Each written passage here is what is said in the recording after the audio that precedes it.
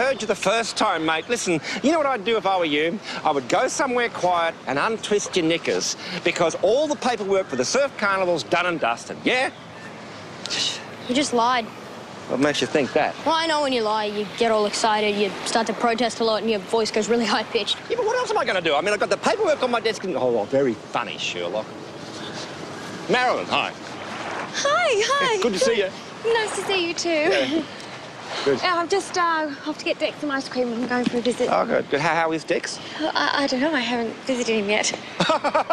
Yeah, of course. Yeah. Daft question. Well, I better get going. Yeah, but it was good to bump into you, if you know what I mean. Hi. Can you tell me what's really going on? Nothing, mate. Nothing's going on. No, you guys can't even have a normal conversation with each other. I wouldn't go that far. I thought you were supposed to be soulmates or something.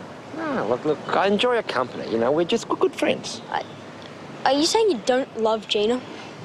Gina? You're talking about Gina? Well, who did you think I was talking about? Oh, look, mate, I've had counsellors and paperwork up to my ears for the last week. I wasn't concentrating, OK? Look, I know you guys have had some problems in the last couple of weeks, but you said you'd sort them out. Yeah, and I have. OK, look, nothing for you to worry about, all right? Now, come on, let's get going. Let's get out.